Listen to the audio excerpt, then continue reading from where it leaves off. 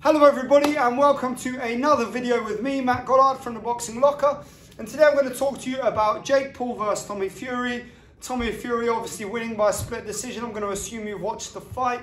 I managed to see the fight. I did not pay for the pay-per-view, but somebody live streamed it and I managed to catch 99% of the fight. I missed the first minute of the first round. What did I think of the fight? I think in a positive and a negative way, it was a very even fight. Why do I think that's the case? It was a positive because the eyes on the fight find it more entertaining, are more engaged with the action, and as such are more likely to watch other boxing. A negative because it reflects very poorly on professional boxers who have dedicated their whole career to boxing, to then see a guy like Jake Paul who's trained for 4 or 5 years, box no boxers, take a guy in Tommy Fury who's essentially been boxing his whole life, a full 8 rounds. Getting into the nitty-gritty of it, did I think the result was correct? Yes, I thought Fury probably won. I think it was a lot closer than a lot of people are giving it credit for. I think from a analytical perspective, the things to take note of are that Jake Paul was landing a lot of slip jabs. He was dropping out the way of the jab. A lot of Fury's straight punches were not landing clean. I think for some reason they gave a lot of power punches to Tommy Fury, and I don't think at any point he really did a huge amount of damage with any of the shots he landed. I think there were maybe 2 times when I saw him land shots and I thought, oh, here he goes. He only really had great success when he threw punches in bunches. But to be honest, when he was doing that, he showed absolutely zero defensive responsibility whatsoever. His hands weren't coming back to his chin, his head was high, his feet were squaring up. And it was only really the relative inexperience and lack of defensive skill set that Jake Paul has that meant he didn't capitalise on that opportunity. Also, Tommy was just eating jabs all night, eating jabs, literally just every round, bop, straight down the pipe. The slip jab, pop, straight down the pipe. The jab to the body. I think with any sort of reasonable, even English level, professional cruiserweight, I think that's a different night. A different night's work for Tommy Fury, and I think he would really, really struggle. I think his lack of defensive skill set is blatant. He boxes with a low guard in the manner of a reactive, speedy Roy Jones, Pernell Whitaker, Nazim Hamed-esque head mover.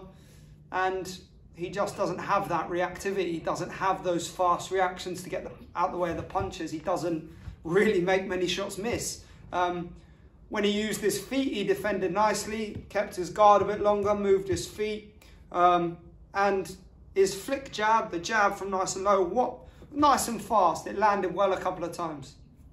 We saw Jake Paul's eye on that lead side was demonstrating that he had landed that punch plenty of times, that Fury had landed that punch. But yeah, from a analytical perspective, watching Tommy Fury as a boxer and assessing his potential future in boxing, I do not think he's going to go very far. He does not have the skill set of his brother. And to be honest, I question whether he really wants to be there. I think perhaps his name, the pressure on that name, there are a lot of he's put on himself, but the pressure on that name is definitely an issue for him. And perhaps also the pressure that his dad puts on him to be a fighting man. Is also a difficult thing to deal with. I'm not sure he 100% wants to be there, particularly when he's making so much money as a quote-unquote celebrity, you know, in Love Island, doing all these kind of things. I bet the guy gets paid an absolute fortune to show up places. Does he really need to be killing himself to get in fight shape to fight top boxers in that division? You know, the likes of you know, Lawrence Okolie, for example. I mean, can you imagine him getting past the round with Lawrence Okolie? Okolie would go wop wop, and that would be game over there and then. from a perspective of watching Jake Paul analytically, he's a better boxer than I expected of him. He panicked when he got hit. He had no defense when he was backed up. He fell in with his shots, and there was no real timing or intent behind the overhands that he was throwing. If he'd been a little bit more intelligent, he would have landed that shot. And if he'd thrown it a little bit straighter rather than looping it over like he was bowling a cricket ball. The number of times he went to the body and Fury dropped low with his head high, tried to throw a right hand. If at that point Paul had come over the top after Tommy Hearns-esque right hand in, that would have landed. But instead he was looping over and getting too close and smothering his own work. He was slipping and throwing a left hook, which is a shot I really like, a slip inside left hook, but then not capitalising on that, following through with the straight right hand. And actually, as I said earlier, the slip jab was landing a lot. The body jab a few times, the slip jab a lot. But when he worked, he seemed to rush his work and fall in. There was no real composure. His defence was very minimal. He would slip the shot nicely. The hand was in front, which defended the straight shots, but then the hooks came round, and the minute Fury flashed that lead hook and threw more than one punch, they pretty much all landed. Not necessarily clean and not doing a great deal of damage, but they all landed. One thing that I forgot to mention on the Fury analysis was that the feet cross over and he squares himself up as he's coming in and he's upright, just punching here. And that lack of balance and stability means that if he walks onto any straight shots or uppercuts, he's going straight back. Even if he doesn't fall, he's going to fall backwards and stumble. From a Jake Paul perspective, demonstrate these improved dramatically, and actually, you know, with another 3-4 years, maybe he will be a reasonable boxer. Needs a lot more sparring, needs to keep boxing people of that level. Don't worry about taking losses, keep boxing at that level, and that will bring him on much faster, because it gives you a much clearer picture of the progressions, the things you need to work on, the skill set you need to enhance before you are capable of doing what you need to do to win those kind of fights. I think I was probably expecting him to be a little bit calmer, a little bit more relaxed, a little bit more patient, to pick big shots rather than try and force the pace. I think if he'd slowed down and stopped chasing Tommy so much and learned to step across and cut the ring off rather than following him around the outside of the ring, it would have been a completely different fight. But for a guy who's had six pro fights that were all against MMA fighters, and he's only had 4 or 5 years boxing experience, it really wasn't that bad, you know? The thing to remember with this fight is the perception is skewed, because people think you're being unnecessarily and unfairly harsh on Fury and unfairly rewarding and generous to Paul. But the reality is that Fury is in a boxing family. He's been boxing his whole life. He had an amateur career. He's boxed as a professional on big events. And Jake Paul is a YouTuber with no boxing experience prior to 4 or 5 years ago, who's trained hard in the meantime and kind of tried to develop a little bit of experience. And so when you judge them based off of their history, their achievements, their respective kind of promotion in the media, you know, and I think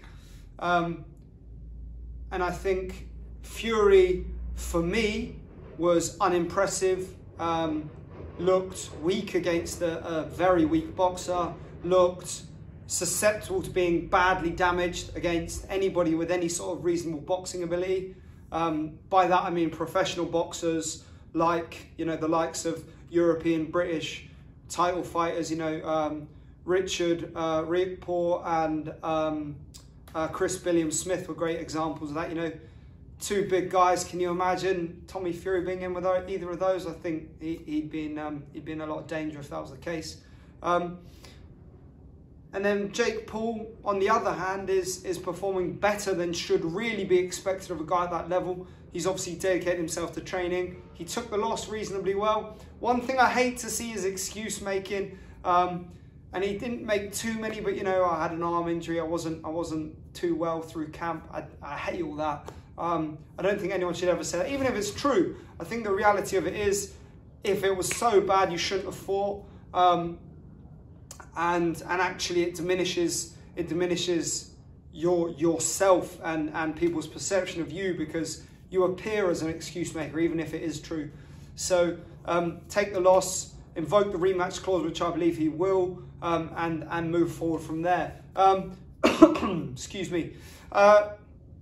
So yeah, what's next? Tommy Fury, I think it will be the rematch with Jake Paul, which I think he probably will win easier a second time. I think the pressure of the event, in all fairness to him, will have got to him.